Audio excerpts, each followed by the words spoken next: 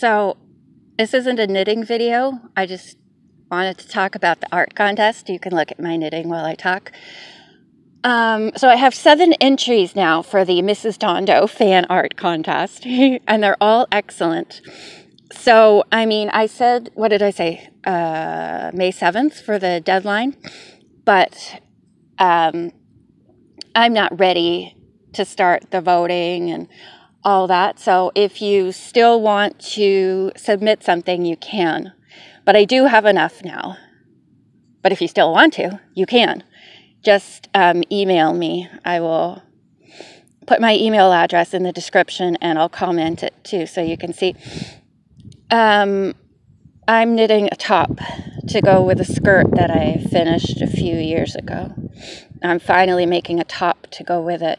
The skirt had a pattern, and I kind of screwed up the end. It had like some little lacy stuff. And I had the pattern for the skirt and the top, but I don't really like following patterns, so I'm not following a pattern. I mean, I'm kind of making my own pattern for the top.